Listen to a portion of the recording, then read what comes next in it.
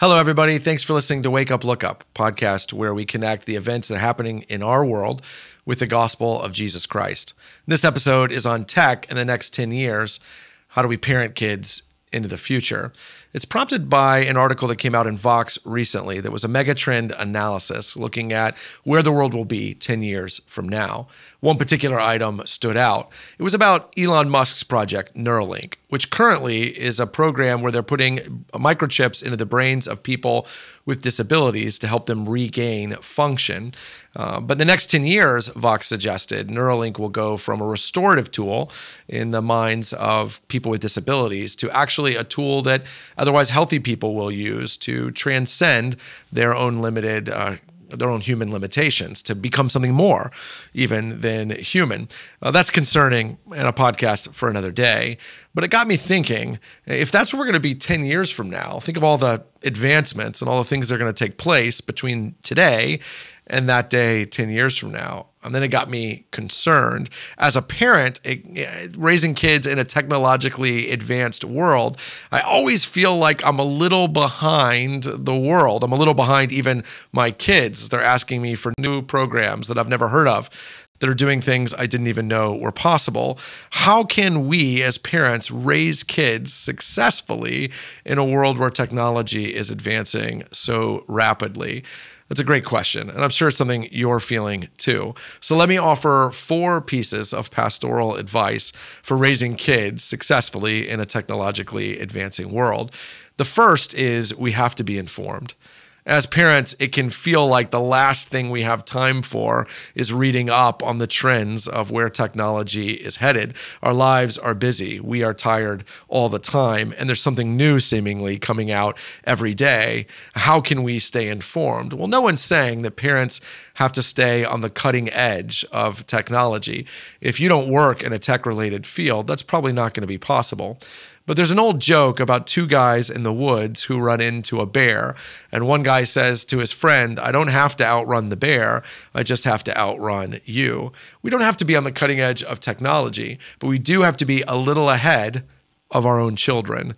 We have to know what's going on in their lives. We have to know about the programs and the technology that they are utilizing. We simply cannot feign ignorance. It's not an excuse. We have to make sure we know what our kids are doing and the apps and the programs on which they're doing it. You have to become informed. The second thing is we have to utilize the tools that are available to us. I read in an article recently that Instagram says that only 10% of the teenagers who are utilizing Instagram are doing so with parental guidelines in place.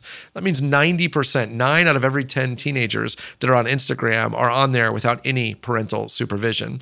Listen, I have to be honest with you. I think all the data suggests that your children, even your teenagers, shouldn't be on social media. All the sociological data suggests that Facebook, TikTok, Snapchat, Instagram, Twitter is wholly unhelpful and even harmful for teenagers.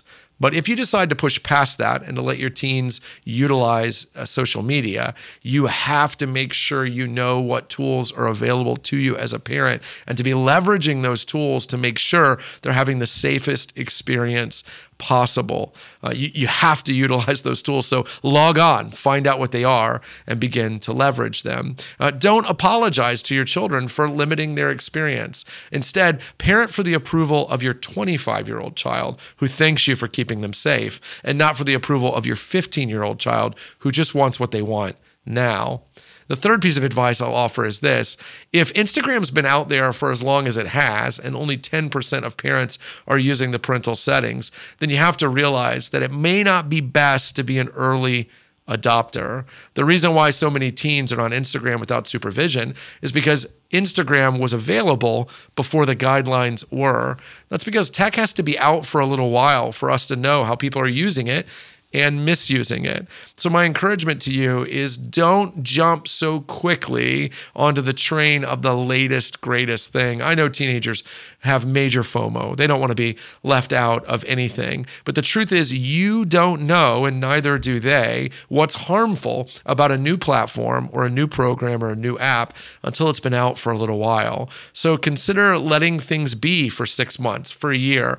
Get up to speed on what people are realizing is harmful and is helpful, and then you're in a position to better curtail and leverage your child's experience. Don't jump so quickly onto the latest and greatest fad. If you do so, you're not going to know where the problem areas lie. And then fourth, and this one's going to sting the most, monitor your own use of technology and social media.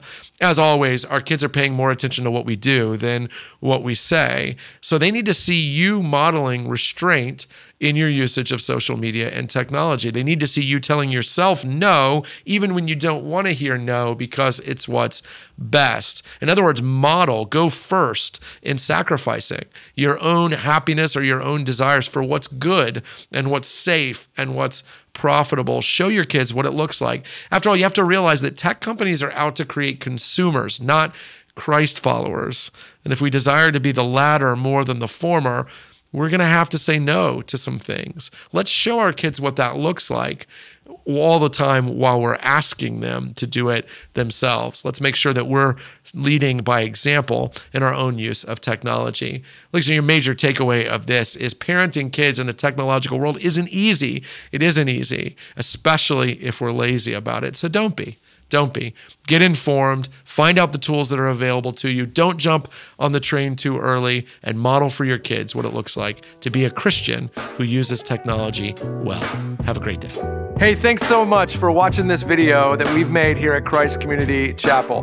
Make sure to like the video and to subscribe so that you get future content. And while you're here, check out all the other content we're putting out to help you and those you care about reimagine life because of Jesus.